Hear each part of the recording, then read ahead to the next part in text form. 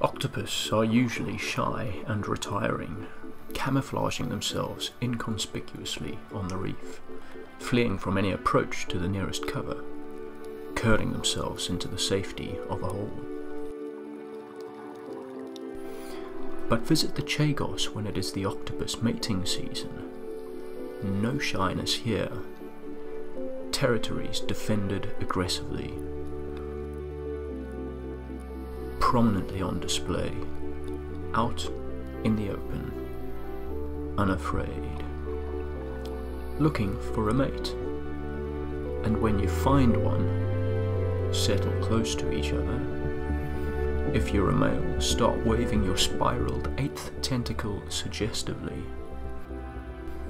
Called a hectocotylus, it is an elongated arm equipped with a tube through which sperm packets can be delivered. If you're the female, show you're interested by getting your dance moves going.